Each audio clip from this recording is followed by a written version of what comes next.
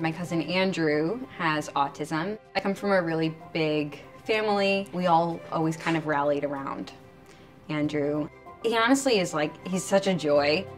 In 2015, my dad passed away. That all hit our family really, really hard.